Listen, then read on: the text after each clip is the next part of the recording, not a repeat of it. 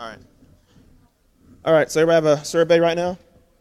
We'll discuss the answers later, but I just want you to have it and kind of follow along as I go through the brief. All right, good morning, everybody. All right, we're going to talk about the effects of online gaming addiction. I'm Dr. Greg Mabry. I'm an Army social worker / psychologist out of Fort Campbell, and just going to talk about some of the trends that I see in soldiers today and go over some of the case studies that I'm presenting to you as far as online gaming addiction, and I'm going to give you the extremes on both sides. All right, so because I am a government entity, I have to give the disclaimer. Everything I tell you today, the U.S. military doesn't endorse it. I'm here on my own accord. Got to do that. All right, so let's give an overview of online gaming addiction. What is online gaming addiction? Clinically, it's anything that shows academic, social, or occupational impairment. So if you game for 12 hours straight and you're able to go to your job and function and have a girlfriend and everything's hunky-dory, then it's not a problem to me, it's not a problem to you, it's not a problem to her. But when you start showing signs that, you know what, this is impacting my life in a negative way, then yeah, you have an addiction. All right, not bashing gaming. Love gaming. I'm an avid Left 4 Dead 2 player, love Counter-Strike. I don't touch MMOs because I know how I would be if I got into MMOs. But, you know, why is this guy talking to me? Well, to give you a little bit of background, I'm an Army social worker, so I work with people who have anxiety issues, depression. And when people come to me, they don't say, hey, Dr. Mabry, I have a gaming addiction. No, it's something else. I'm depressed. I got in trouble at work. I'm anxious about taking this test. Why is that? Well, we're going to some of the case studies to show you why some of these people have these problems. All right, public perception of online gaming addict.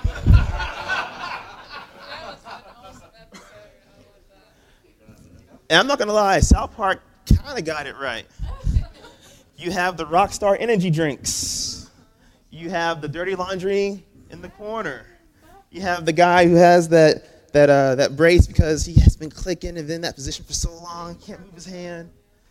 Custom computer case, and so forth and so on. So this is the public perception of who we are. Hopefully it's not too close to reality for some of us. Just saying. All right, so it's time for this guy to leave the house. Sunlight burns his eyes, right?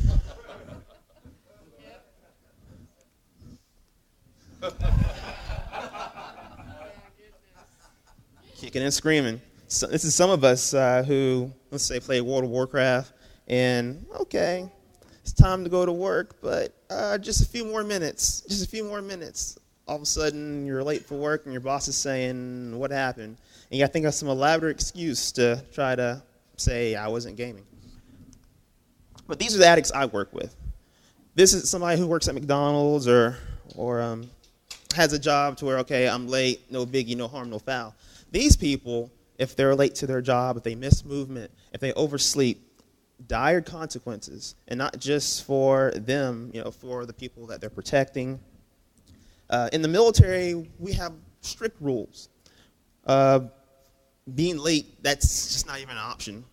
Do you have anybody who's affiliated with the military or former military in here? Okay. So, who's heard this before? To be early is to be on time. Who wants to finish it? Who wants to finish that saying? To be on time is to be late.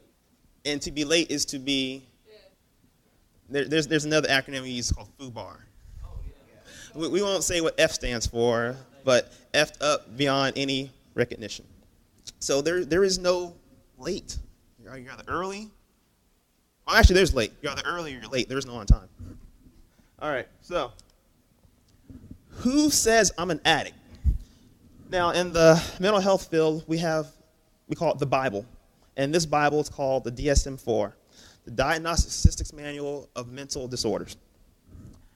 If you look through the DSM-4, you will not see internet addiction. You will not see online gaming addiction. And I'm going to tell you why. The DSM-5, that comes out 2013-ish. No one knows when it's going to be released. They're talking May, and this is kind of an update to the Bible. And then the IAT, that's what you have in your hand right now, the Internet Addiction Test. And we'll go into those things in more detail. And if you have questions or something strikes a chord, please let me know. We can go right into it. You don't have to wait to the very end. All right, so the DSM-4. This manual, the Bible that all the psychiatric people use, it came out in 1994. So everything that's ever going to be wrong with you mentally, it didn't exist after 1994. The DSM-3, which came out prior to this, believe it or not, homosexuality was considered a mental disorder. So the DSM is affected by cultural trends. And if you think about 1994, we weren't doing a lot of online gaming back in 1994.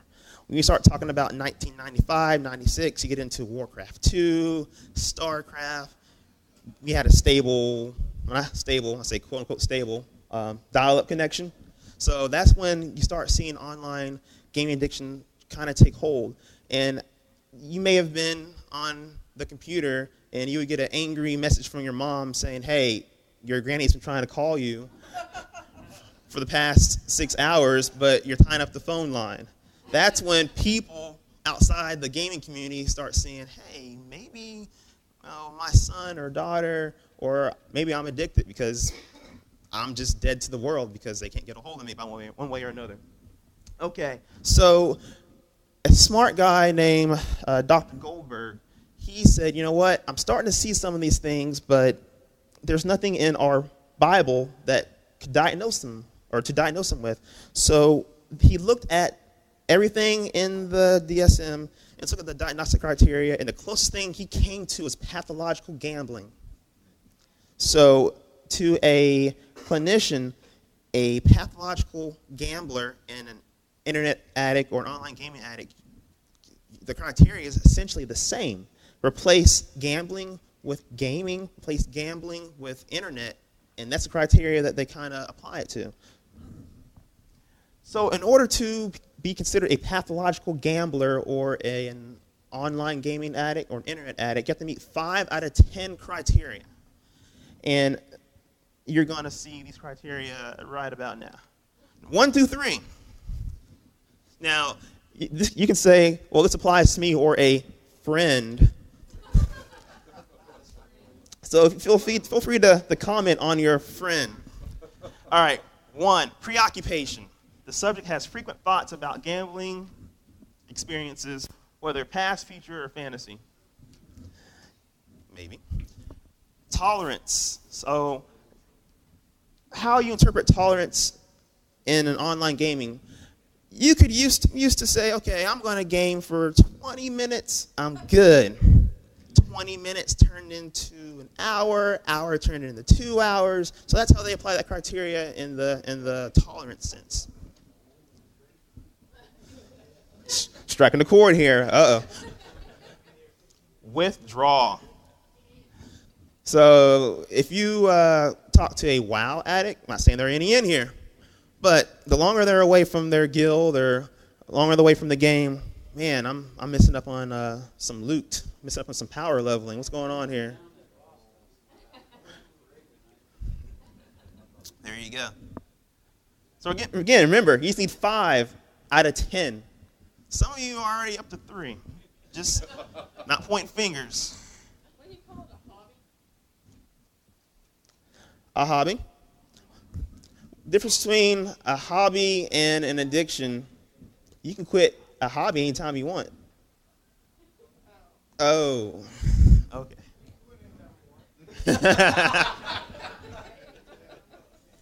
4 through 7, escape. So whenever I want to de-stress, I go home, I play my game, and everything's okay. Chasing. Okay. How would you apply chasing in an online gaming setting?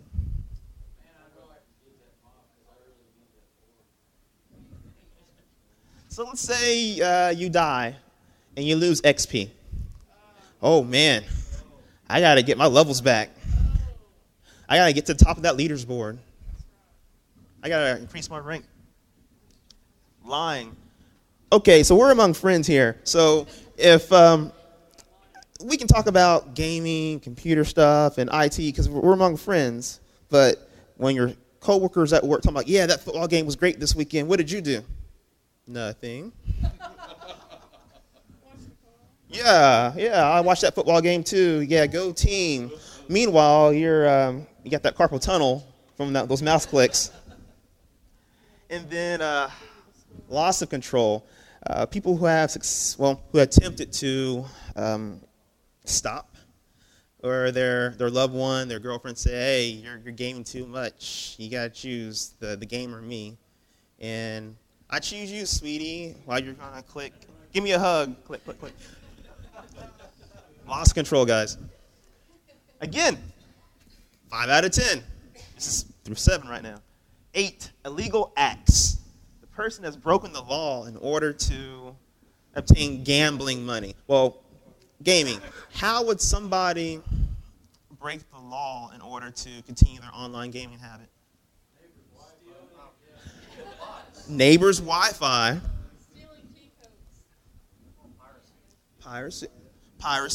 Okay. Playing on the clock at your job. That's a good one. That's a good one. Those are all good, valid examples. Not saying I've done any of them, but valid examples. But I'm going to the extremes here. All right, so 2010, Romania. This kid came home one day and he tried to log on and play Counter-Strike. The internet wouldn't work. Mom, what's going on? Sweetie, I think you have an online gaming problem. I turned off the internet. Okay, Mom. He stabs her 17 times, takes her money, and goes to the local internet cafe where the police found him at the internet cafe gaming. Playing Counter-Strike. So, illegal acts. But hey, he can quit anytime he wants, though, right?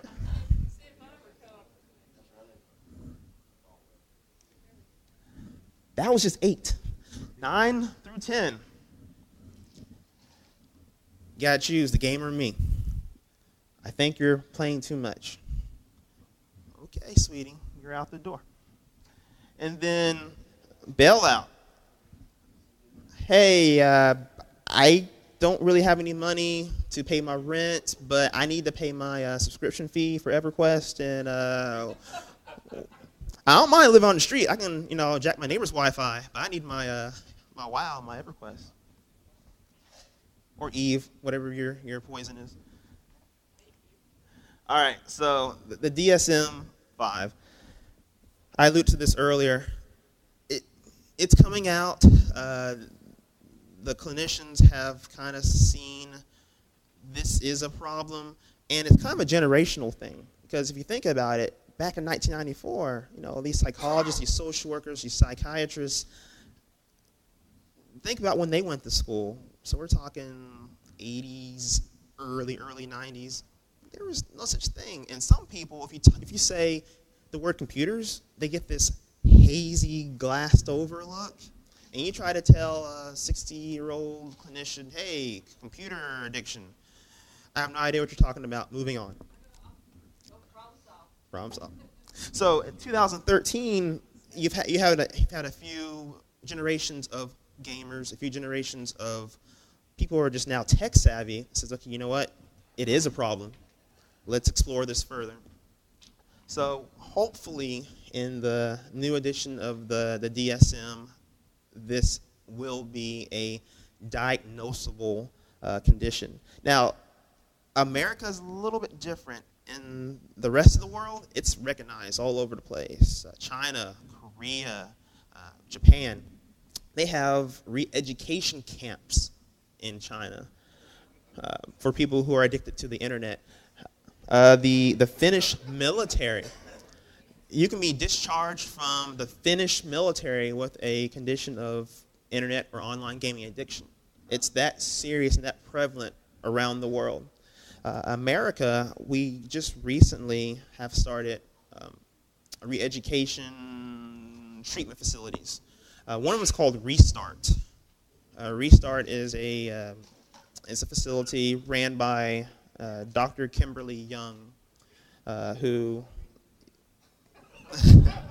Dr. Kimberly Young, who says, you know what, your son or daughter, they're playing too many games. Let's get them back on the right track. Okay, so the IAT, what you have in your hand. It's a valid and reliable tool. This is what clinicians are using right now to kind of quantify an addiction.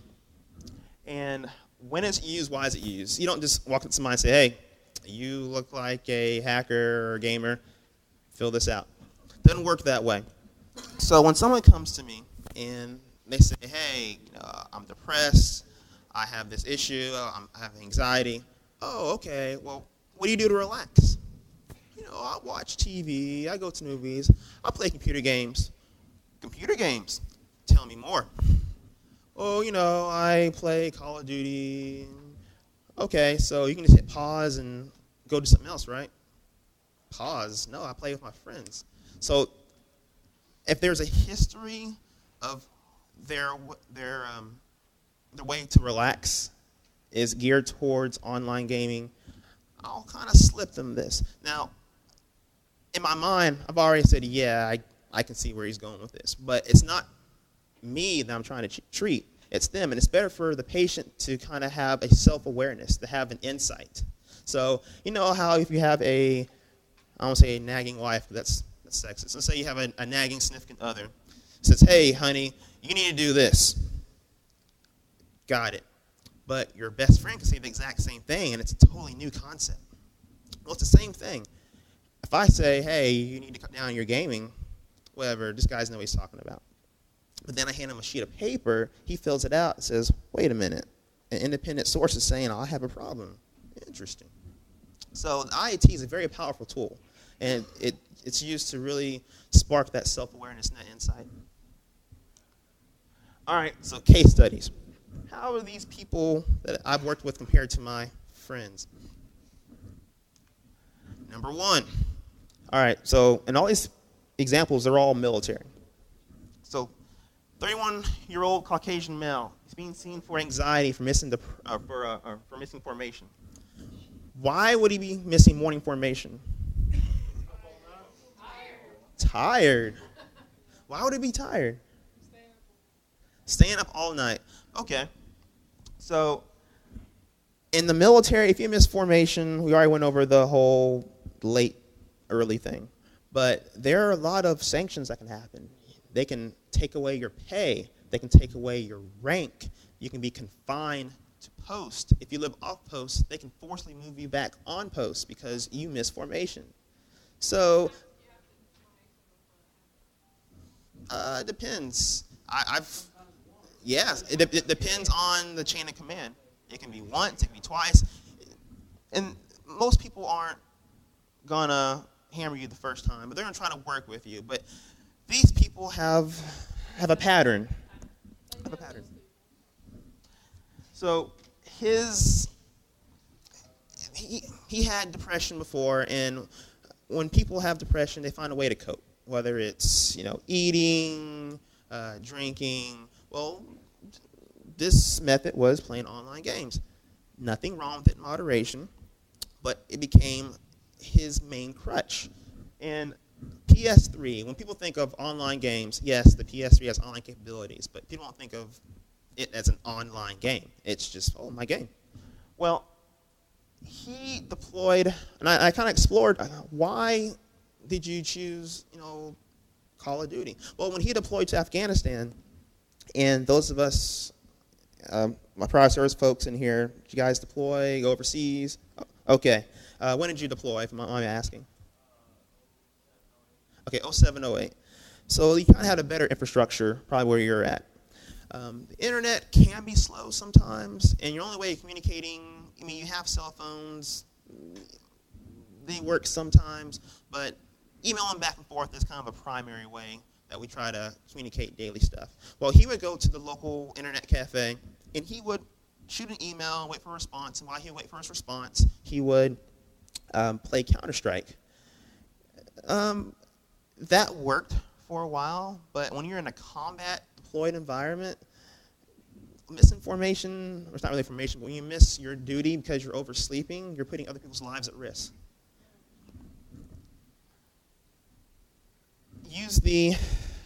There's a method that Dr. Kimberly Young, the creator of your IAT, created for treatment, and it's called CBTIA, Cognitive Behavioral Therapy, Internet Addiction. So it's strictly treatment that is geared towards internet addiction.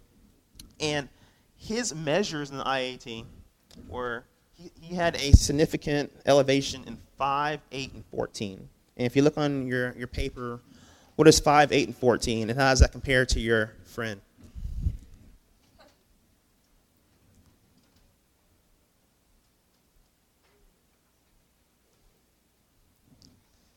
Not saying it's going to happen to you. Just showing you extreme circumstances, why they come see me, how they present, and what you have in your hand. Any questions so far? Yes. So, you're talking about gaming. But Yes. This could also equally apply to, say, Reddit, right? Or those kind of news aggregation social networks. Anything within any online community, I'm guessing that this applies to, not just strictly gaming. The reason why I focus on games, online community, it gives you a social outlet. So your social needs are being met. In gaming, your entertainment needs, your need to relax is being met. When you talk about online gaming, now it's a combination of the both. It's social and it's a stress relief with gaming. That's what makes it so enticing. So if I just said, hey, this person's on Facebook 24/7, okay, cool. So what? He's talking to his friends, but then he may do another activity to relax. The combination of the two is a powerful drug. Make sense? Yeah, but I would go back and say that things like Reddit and these other kind of networks have gamification. They're not straight up games, but they have gamification mechanics that can get at some of what you're talking about with the gaming side. They are kind of games in their own right. They have those same mechanics. Yeah, they do have those reputations. You're building a reputation. Don't you think that? Okay. But yes, to answer your question, that could apply. These are just the case studies that I've had. I don't run into a normal heavy tech savvy user in the military. They exist, obviously, but in my office, they don't exist in my office. But yes, that could apply. Yes, go ahead. Don't you think the prevalence of, I'm not going to call it internet addiction because everything's online now, but don't you think it's supported by society because parents give their kids little DSs to shut them up when they go somewhere? And, you know what I mean? Like they give them little handheld things and say, just play your game. Play your game, boy, Shut up. You know? And I have thought of that, and that's more of a generational thing. Because prior to that, parents sat their kids in front of the TV. Yeah. You know, TV addiction, does it exist? Oh, okay, I guess. But the prevalence, the effect it's going to have. You also have the effect with online communication as opposed to face-to-face. It's a lot easier to misunderstand what's being communicated. You don't have all the social cues, expression, tone of voice, all that sort of thing. So some people who are likely to be much ruder online than they are if you're actually talking to somebody. Face-to-face can atrophy because they're so used to just online communication. And online you have records. Face-to-face, people are lying sack of shit. I want a record. And we're going to go into the social aspect or the social atrophy that people experience when they spend a lot of time communicating online gaming way. I mean, you have a microphone, you can talk to people while you're, getting a headshot. or talking to your people while you're on a raid. So I'm definitely going to the social aspect of that. So you're not really talking about using the internet for everyday use. You're talking about when there's actually a real problem. Yes, these people that come to my office, they are here.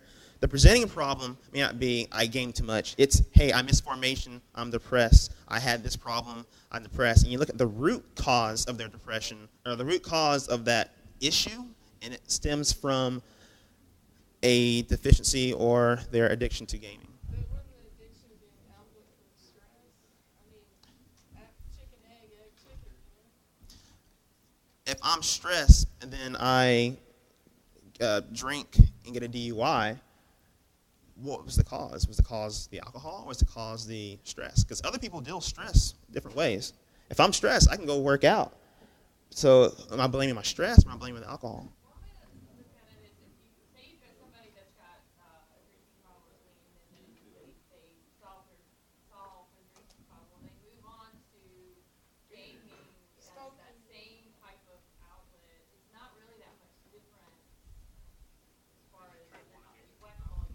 Right.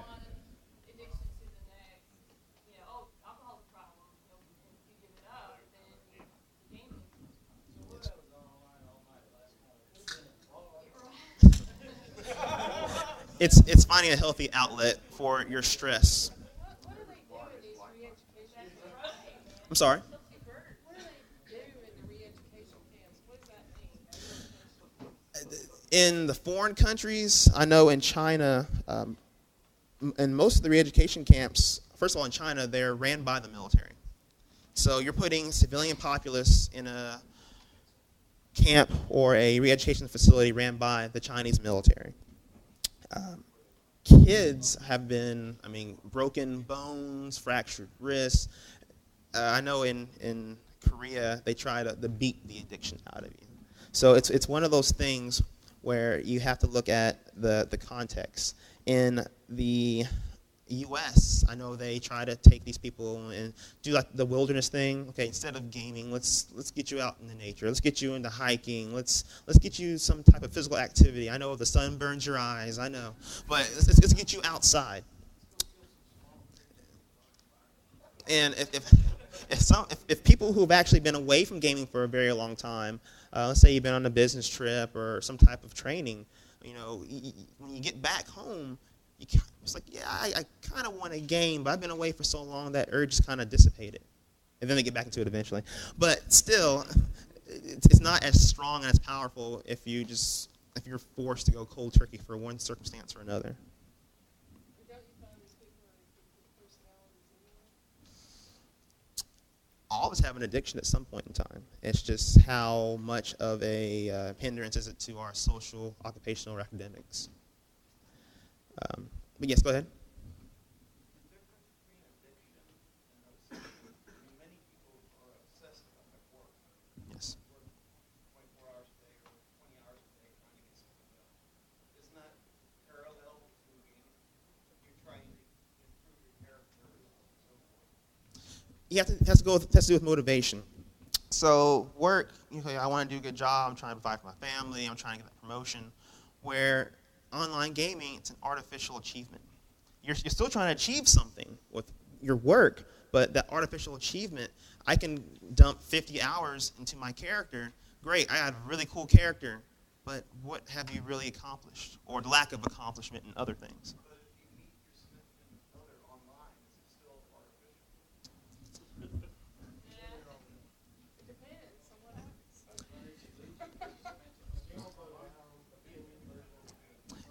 If that's the way, you meet, your significant other, then,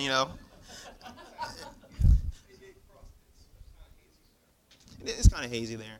But you have to weigh the pros and cons of everything. If I game for 1,000 hours in WoW, and, what's the trade-offs?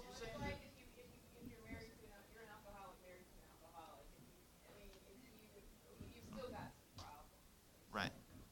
You're saying the threshold there for addiction is when you lose the ability to function in society. That's kind of strong. Everybody is functional to a point. when you start talking about the negative effects, so if, again, I'm going to use the military for an example. If this person ends up getting court-martial or ends up losing rank and losing pay, so say this person loses pay for approximately, I don't know, say 6 months. Say he's docked $400 a month for 6 months. So we're talking, what, $2,000 plus, all because he had to get one more headshot? Or, he had to go on one more raid? So risk versus reward, what's the trade-off? Okay. All right, that's number one. Number two, I'm going to pick on not just the guys, I'm going to pick on some of the women as well. Okay, so a 23-year-old Hispanic female comes into my office being seen for anxiety. She is distraught. Now, in the military pay for as much school as you want. The military paid for 4 degrees for me. So as long as you keep going, and as long as you make good grades, they'll pay for whatever you want. If you fail a class, you got to pay that back. Now, she was distraught. She was relatively low rank, so she didn't make a lot of money anyway. So a class that she fails is about $700. And $700 to a lower enlisted soldier, that's devastating. And it's not, they don't have the option, it gets taken out of their pay. In addition to that, she's failed that class, so you still have to pay that money again to retake the class. So now you're out $1,400. Farmville. People don't think of Farmville as an online game, but it has all the makings of an online game. You have a social aspect being met by trading stuff with your friends. That's kind of what I'm talking about with gamification. Mhm. That's a real phenomenon in more and more applications, mobile and web apps. Seems like that'd be more Yes. prevalent than like It's actually I don't know about more prevalent because now we're talking worldwide. The WoW community, or any type of MMO, I mean, they have a strong player base. But yes, Facebook and Farmville. What makes Farmville so enticing is you can do it on your cell phone, I believe. You can do it at work. You can do it at home. So you can do it anywhere. So yeah, I'm functioning. I'm at work. I'm here on time. But what was the trade-off? Once again, the trade-off I keep talking about is the trade-off. Yes, I'm spending my time playing Farmville, but I didn't study for my class. I didn't take that quiz. And now, guess what? I failed. And her Farmville, sorry? Yeah, you have the best crops. Yeah, you have crops that cost you $1,400. So now, that's the trade-off. I use now CBTIA. I'm gonna give you a little bit of background on this. I told you that it was developed by Dr. Young, and he uses a risk reduction model. Risk reduction is seen as the best way to kind of treat an online gaming addict or internet addict. And when I say risk reduction, if I spend, what's a conservative number? Say I spend 4 hours a day gaming. And if I spend 4 hours a day gaming, I'm neglecting, say, chores, laundry, cutting the grass, this, that, and the other. So a risk reduction model says, okay, instead of gaming for 4 hours this week, game for 3 hours and 30 minutes, and in those 30 minutes, cut the grass or do laundry. Okay, the next week, instead of 3.5, game for 3 and do this, that, and the other. And eventually, you're not trying to wean them off, but you're trying to reach a healthy balance to where you're still getting your needs met, and you're still functional, and you're still being productive. And this person, again, you don't consider her a heavy internet addict, but this person actually scored an elevated 6 on the internet addiction test. So if you look at number 6, I believe that's the academic impairment portion. Any questions on number 2? All right. Bit dry. And just to give a caveat to Farmville, anybody remember the old BBS days? Yes, love the BBS days. I'm not an old person, but my grandfather had a Commodore 64. Yes, and I loved it. That was my first experience with gaming, and I had that plug-in module modem. I think it's like 1200 baud or 800 baud, and I would connect to the BBS, and I would play Red Dragon Inn, Trade Wars, Immortal, all those games. And where they had it right is you had a certain number of moves. You can only do so much, and then you had to come back tomorrow. That kind of kept internet addiction and online gaming addiction from being pronounced or actually being discovered back in the late 80s, early 90s, because it actually set limits. Yes, because we can play, but we need to make room for other people to dial in to connect, instead of people hanging out and playing Red Dragon Inn all day long. All right, here we go. I hear this more often than not. So the typical day for a soldier, and I'm generalizing because different branches have different requirements, but typical day, they wake up, dark 30, and they go home, dark 30. So I just want to relax. He's at work from 05:30 in the morning to 6:30 at night.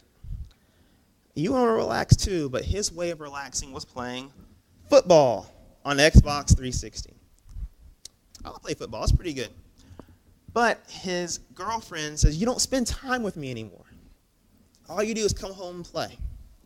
And then that sparks the argument, I work all day. All you do is do this and do that. And once again, good old risk reduction model. Okay, instead of gaming from this time to this time, let's make a little bit of, let's carve a little niche for your girlfriend, and we'll increase that niche once a week, and let's see if your relationship issues kind of resolve themselves. And guess what? It did. They reached a healthy balance. And if you look at the IAT, those are the elevated scores.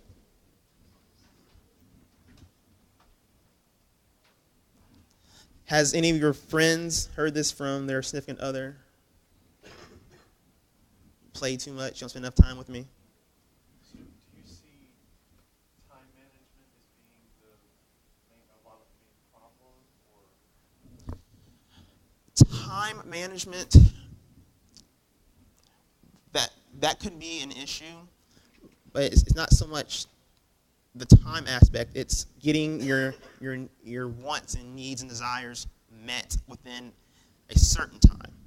So I can watch, say I want to watch TV say I want to watch a TV show. That TV show lasts from this time to this time. There is a beginning and end to that TV show. If I'm playing online, and especially with MMO, there's really no beginning and end. There's no set time. If a raid lasts an hour and a half, it lasts an hour and a half. If it lasts 30 minutes, it lasts 30 minutes. It's not so much the time, it's the activity. The more into the activity. If I'm playing football, I can kind of estimate when my game's going to end, but who knows? Timeouts, this, that, and the other. So it's more of a activity-based constraint than a time constraint, if that makes sense. Seems like instead of the gaming, you want to focus on why he has to relax in the first place. The stress that caused the need to relax. He works 13 hours a day. That's, and in the social work field, we work to change a person's environment. You can't change that. You have to learn to deal with it the best way you can.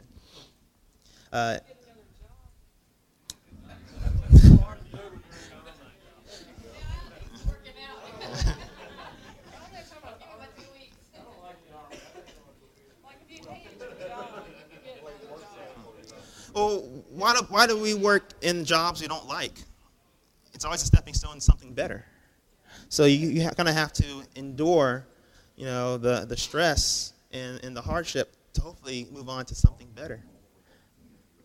The best and worst job I ever worked in my life was McDonald's. Because one, it said, hey, McDonald's, I got treated like crap, but then that said, hey, I'm motivated to move on to bigger and better things. So I'm pretty sure no one wants to work 13 hours a day forever. I'm pretty sure they have bigger and better things in store, and they just have to get there. All right. I got this case study, one more, and then that'll be it. So Air Force. Fort Campbell is an Army post, so we have a very small contingent of Air Force for air traffic control, and they work on the airfield. And he came to my office, anxiety and depression, because he was caught with internet pornography on a government computer. That is a no-no. That is a huge no-no. Now, I don't know where you work, but if you get caught with internet pornography on your computer, you may get a slap on the wrist. They were throwing the book at this guy. And okay, well, internet pornography, why at work? Why was your internet porn addiction so high that you needed to use a work computer? My wife and I don't talk anymore.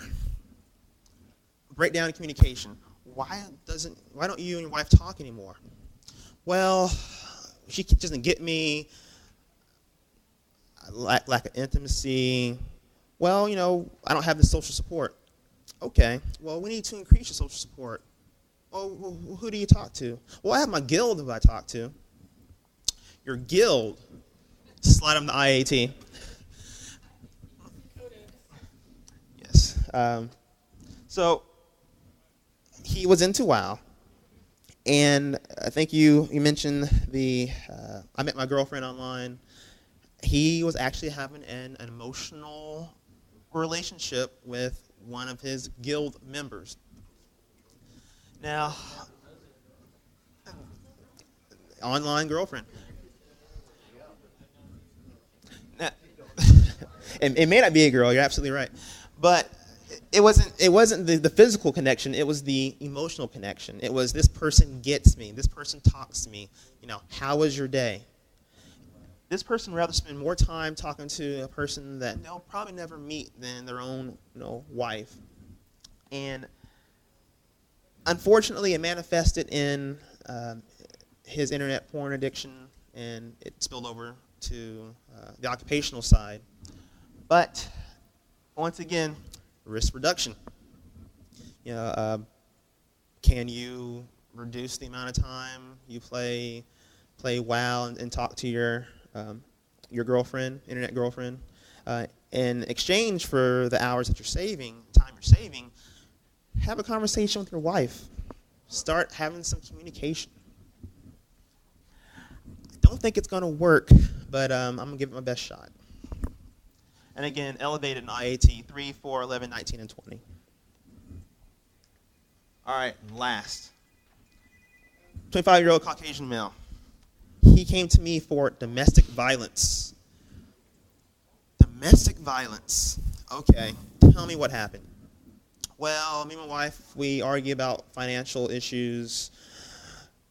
Okay, well, what bills can we try to reduce? What can we get rid of in order to get into a better financial state? Well, I have this, and this, and my EverQuest bill. EverQuest. I do a slam dunk with IAT. IAT, people sometimes will they'll build their character up so high, and then real life catches up with them. I started playing EverQuest, not me, but the person said I started playing EverQuest when I was 16. Evercrack, yes. Started playing EverQuest when I was 16. He's now 25, and now he has wife, he has a kid. The priorities change, but he could not let that go, especially in the financial area. So he's on the couch, he's on his laptop, wife says, hey, we need to talk about bills. Whatever, leave me alone. No, we need to talk about bills. The wife grabbed his laptop and said, no, we need to talk about the bills. Now, I think he was in the middle of, I never played EverQuest, so would raid be a correct term, or how does that work? Okay. So he was in the middle of one of his guild activities. He got hot. It's like, woman, don't you touch my laptop, pushes her. Now, in the military, they take domestic violence very seriously. Even for the smallest incident, they will remove the offender, and not even the offender, they'll move the service member. So even if the wife was the assailant, they'll remove the service member and put them in the barracks for 72 hours with no contact. In addition, he'll have to do some type of domestic violence classes. But still, I'm not saying EverQuest was the culprit. I'm going to say it was a factor. And again, IAT, elevated 3, 5, 9, 13, and 20. All right, so in summary, the IAT, it's a tool that I use to kind of give the patient insight into their own addiction. I give them insight into their own psychopathology. Because just by hearing their narrative, I've already have the idea in my mind. But if I tell you something, whatever, I'm blow this guy off. If you do something independently and say, oh, okay, well maybe he is kind of making sense, then that's a very powerful tool. Social support. If your wife, mother, daughter says, hey, I think you're playing games too much. Okay, maybe you are. Maybe I'm not. Who knows? But if you start hearing it enough, you might want to give it some credence. And then always have a minute-by-minute replacement plan. If I'm going to reduce my activity by 30 minutes, have something to fill your time, because if you say I'm going to reduce my time by 30 minutes and you just sit there, that itch, that compulsion, like, okay, I'm not doing anything. I wonder what my guild is doing. I wonder, you have to find something to fill your time, and hopefully it's with something productive. Any additional questions at this time? Yes, in the back. So do you get any of your patients to watch the TED Talk on internet addiction? I know there was a guy at work who used to do the Reddit thing, and what he heard about when he listened to the TED Talk, test himself against what the points were in the TED Talk. He's like, yeah, I'm pretty much addicted, but oh well. No, I haven't actually heard about that. That could be a good tool for them to use, but I try to shy away from giving my patients resources to look up on the internet. It's like telling an alcoholic, hey, I need you, yes, pretty much. So, but yes, anything that's printable, I try to give them that, or we'll talk about strategies on how to reduce their time, what we can fill it with. Yes? The mentality I run into a lot of times is, yes, I'm addicted, no, I don't care. What do you do when your friend is in that situation? There's something called the trans-theoretical model of change. And one of the attributes of it is you have to be ready to make the change. If you're not ready to make the change, I can't help you. So there's a stage called pre-contemplation, which means you're not even aware of it. Contemplation means, okay, I'm aware, but am I ready to make that step? So even if I can't get that person to stop, just move them from pre-contemplation to contemplation. That's a win in my book, because it may take them 2 or 3 years to get to the next step of, okay, I want to reduce my time, but just planting that seed, you gotta give it time to grow. Yes. My name is Thomas, and I'm an addict. Hi, Thomas. So, I really am an addict to clothes. Okay. And I don't play at all right now. I'm clean. But it is kind of like that for me. I can have a conversation about, like,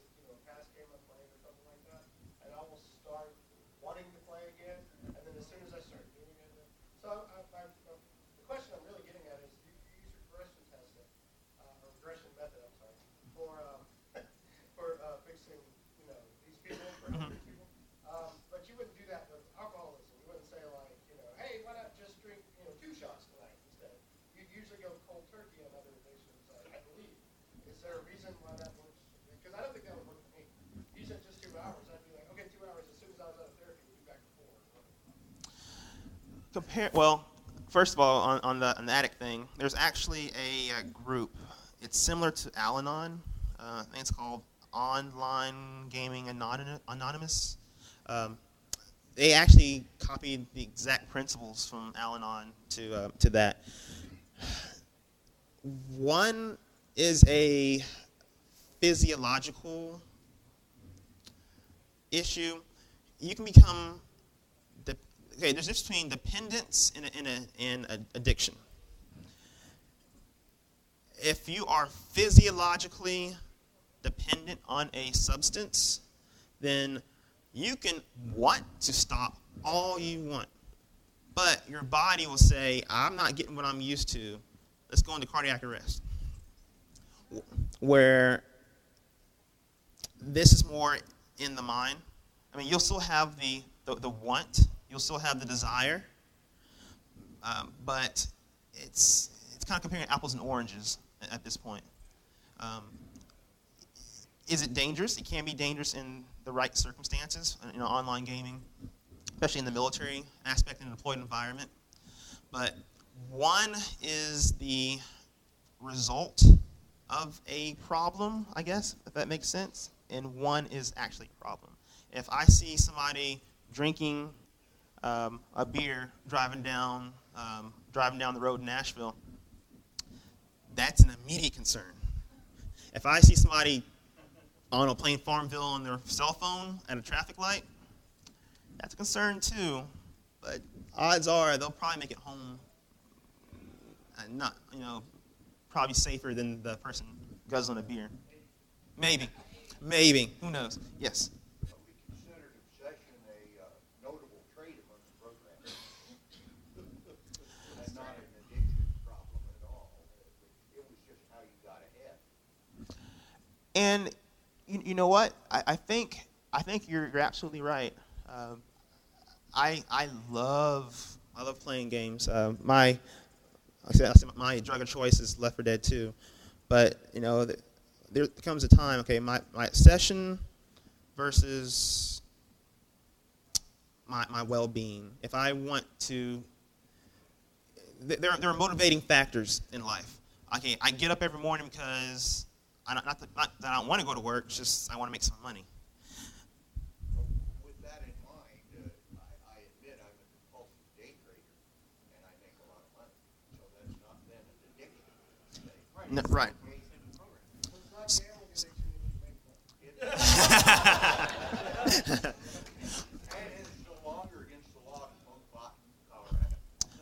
But once again, it goes into the impairment.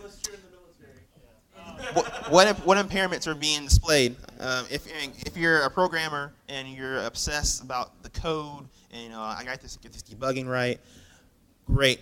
Are you ignoring your wife, your children?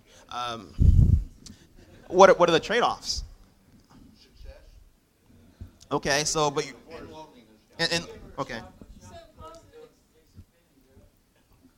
if you have a positive result, it's different than if you have negative results. For like you said, you're Right.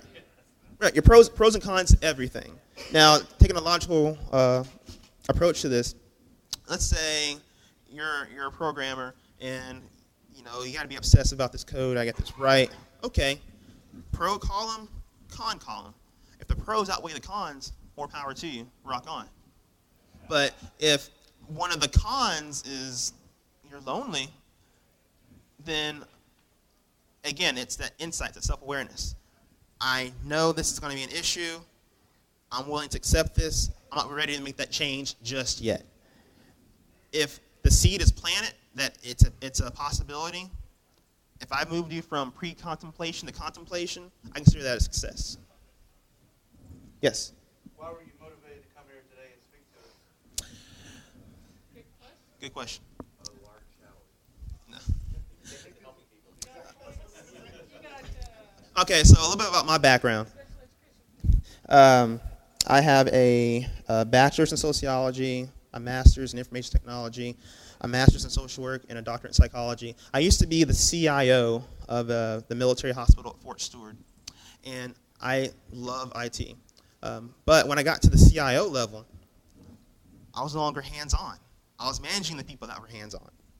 So my love and my passion for IT, it kind of dwindled because I became my manager by spreadsheet, and I didn't like that. So the Army offered a social work program to where I can transition to be a mental health officer, and I said, you know what? A combination of IT and mental health, I think I can get on board with that. So, there are a lot of issues that are associated with IT that a lot of therapists just won't touch because, again, if you mention computers to somebody that they don't understand, I have the best of both worlds. I know the IT side. I know the clinical side. So I feel that I'm in a better position than my peers to, well, provide help and assistance to those who need it. So, but I was scheduled to come here last year to be a participant, but I ended up having surgery, sleep apnea surgery, so I missed it. But I'm here today, and I have definitely enjoyed the talks from everyone, and I felt, well, I might as well contribute some of the knowledge I have. So, answer your question. Okay. Yes, in the back.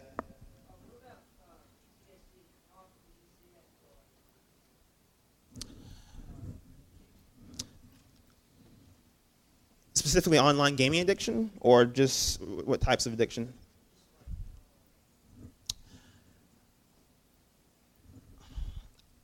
I have not studied or seen a correlation between PTSD and online gaming addiction.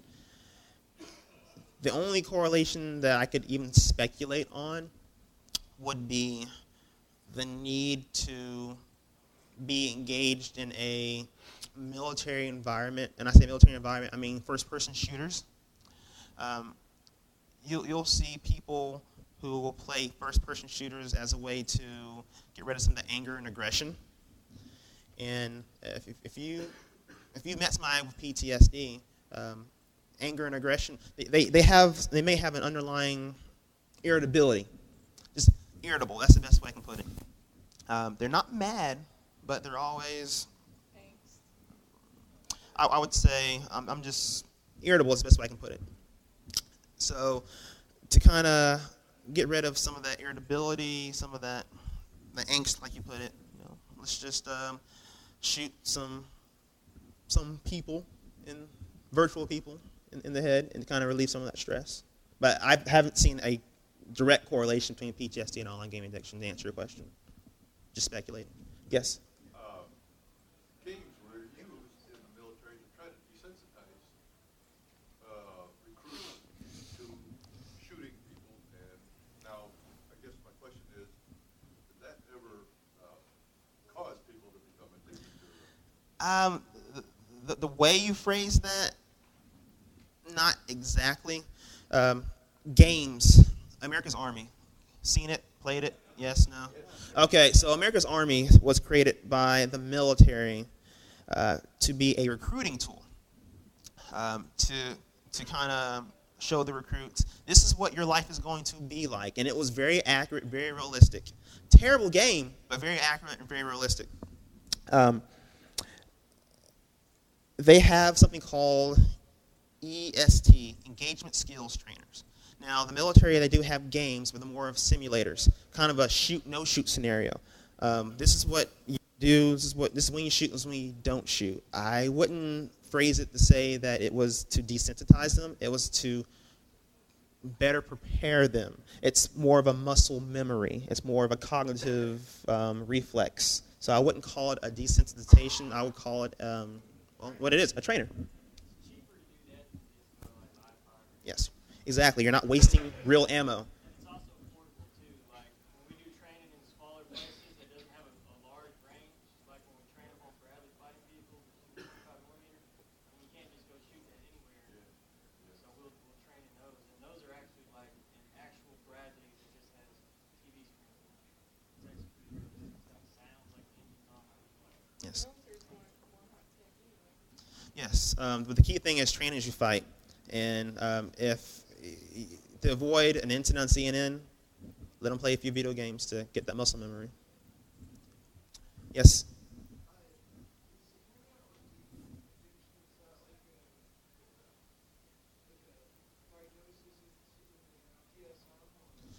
It's being talked about as a diagnosis in the DSM-5 coming out in, I'd say, mid-2013.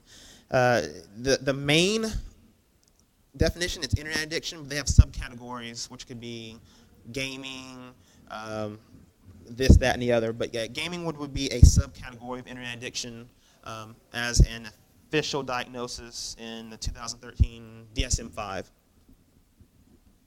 Okay. Any other questions? All right. Well, that's my talk. And just so you know, the 1 o'clock is to be determined. It's Ranger Z, and the rumor is it's on Android. So.